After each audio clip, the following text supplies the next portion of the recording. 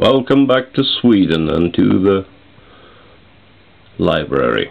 For the moment I am testing a new toroid and a new circuit board. Try to clean it up a little bit.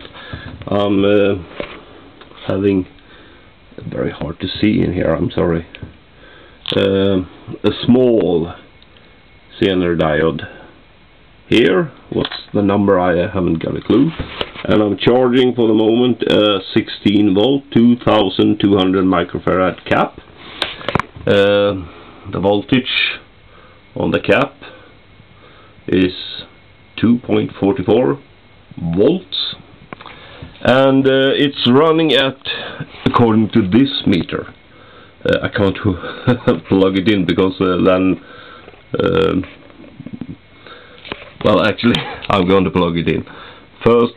This here is for those of you who understand this. Once again, I believe the bottom trace is a little bit more active than the upper trace. That's measuring over the 1 ohm resistors. Anyway, I got that meter there to look at the voltage at the battery, and I'm going to hook it up. And immediately there's some interference in the signal, and we are running at 1.554, and it's been sitting there for a very long time. But the weird thing happens when I try to do this. So, look at it now. It's starting to drop rapidly down to 1.4, and that's because the ammeter, which is an American Western microampere, an old but functional, and the circuit is drawing 150 microamps at the moment, but the meter, I don't trust the meters at this point. Yeah, but to measuring voltage, yes, but not current. There we are back.